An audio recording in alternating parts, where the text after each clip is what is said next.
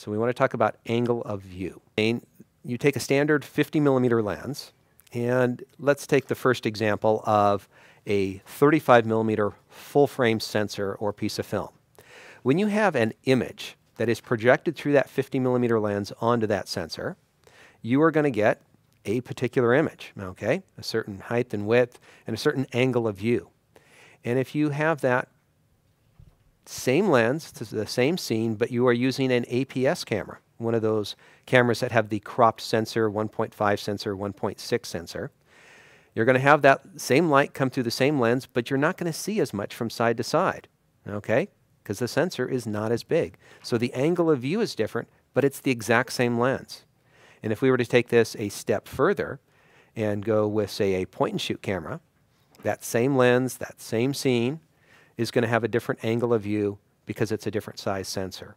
And so the important thing here to understand is that different size sensors are going to see different things with lenses.